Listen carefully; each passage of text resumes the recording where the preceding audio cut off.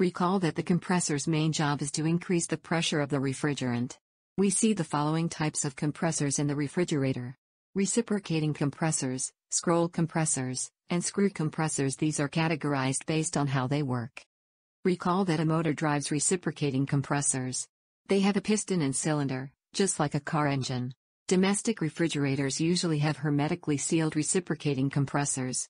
Recall that the motor and the compressor are contained and sealed inside a single shell in hermetic compressors. They are also relatively quiet, which makes them ideal for household use.